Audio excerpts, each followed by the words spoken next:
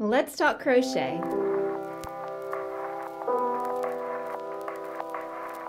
Hey folks, it's Mary, aka MercyTriumphs, and this is Slow Crochet. This is episode 067, and this is my weekly check-in telling you all the things that I've been crocheting this week, what I've finished, if I've started anything new, and what is still in progress. So let's get into it. I feel like my week has been consumed with one thing and one thing alone. I put a whole video together about it, and that came out this past Saturday as you're watching it.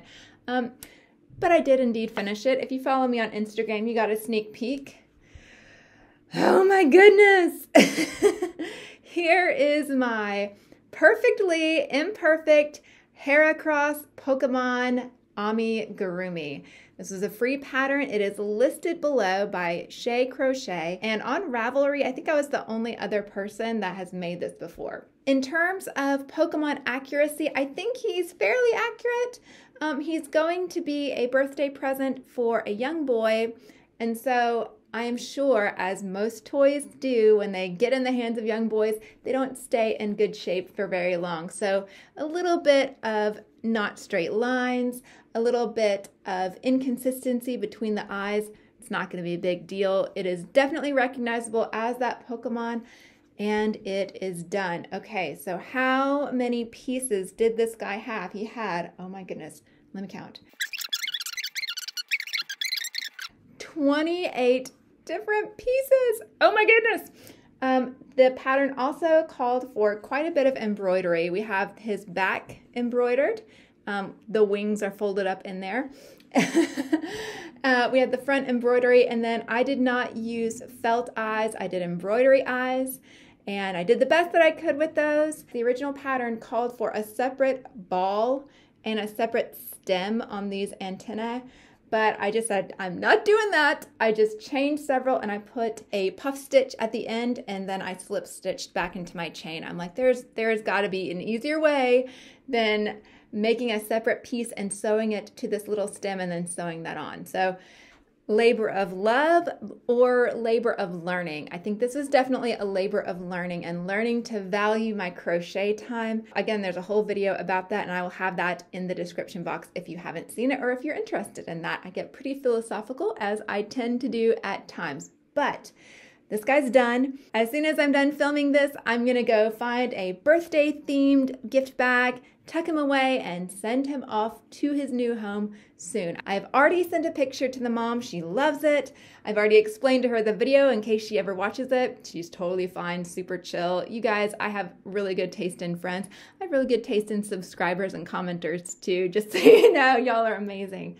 Anyway, he's done. The only thing that I finished this week, you know what, let me just say, to anyone who actually knows Pokemon, I have been saying this wrong. I've been calling him a he, but the actual design of the Pokemon has different horn shapes for the male or the female. And the female has more of a heart shape up here, and the male has more horns up here. So this is actually a female, but I don't think the recipient is going to mind at all. I did start one new project. Let me talk to you about that for a second, and then I will show you the bits of progress that I've made on the other projects that are familiar from last week. I did start a new shawl, and this one is one I've been wanting to do for a while. It is the Pure Innocence shawl from Crystal over at Bag a Day. I am using a Vintage Heroes size 6.0, size J10 hook, and I'm using some mystery yarn that I picked up from my favorite local crafty thrift store. And this is where we are so far. Can you tell the subtle differences between the gray and the kind of mottled purple? This is a project that's going to feature in something else in the future, but it has become my kind of mindless crochet project just because it's only a 6-row repeat, and it's pretty easy to tell which row that you're on. And Crystal's patterns are very easy and they're very approachable, which is one of the things that we love about her, right? She makes all these wonderful things look so simple, and by following her tutorials, you grow in your craft. Her original design does create a shawl that's a 90-degree right triangle, and I am using my trick for making it more of an obtuse triangle.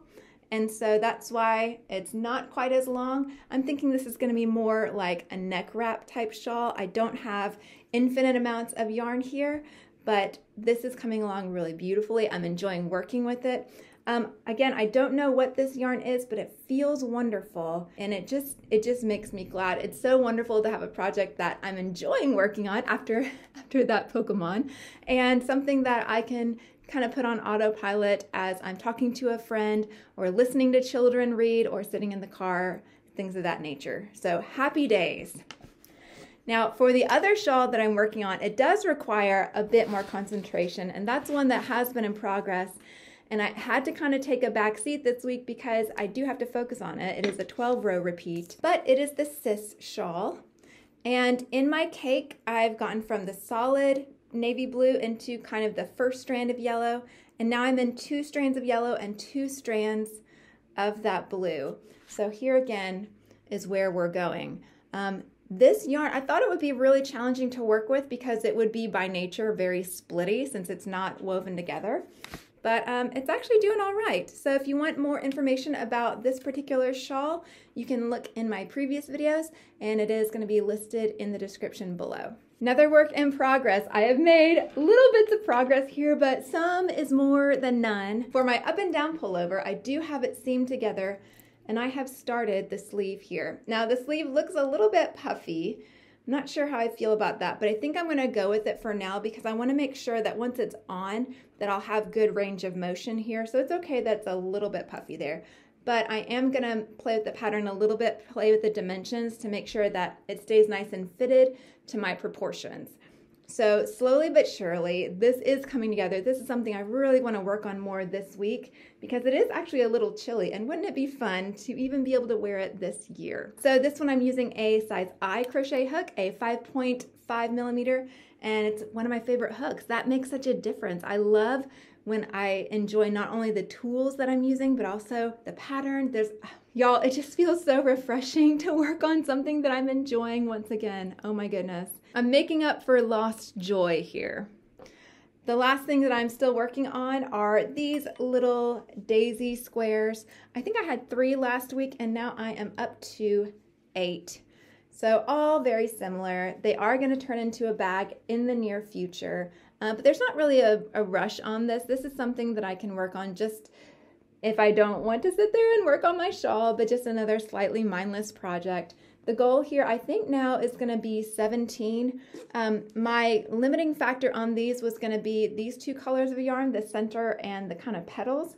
I think I'm going to have more than enough of this, so that'll be great. And I'm also using a size 5.5 millimeter hook on these. Yeah, so that's pretty much it for you this week. I do want to say that Timothy Toad did get to go to his forever home, and he was so well received with so much delight. I was able to see that friend, we were able to connect, and then hopefully the next time I see this family, I will see them with the new baby. So very, very exciting time in my friend's life, and I just love that I got to go ahead and give Timothy to his new home and to be enjoyed for hopefully many years to come by that sweet, sweet baby. I also want to say thank you to everyone who has asked questions and participated in my little Q&A that I had in my last podcast video. I'm planning on having that up on Saturday, so you can look forward to that. Hopefully I don't get too rambly and too long-winded. I hope you guys have as much fun with it as I do.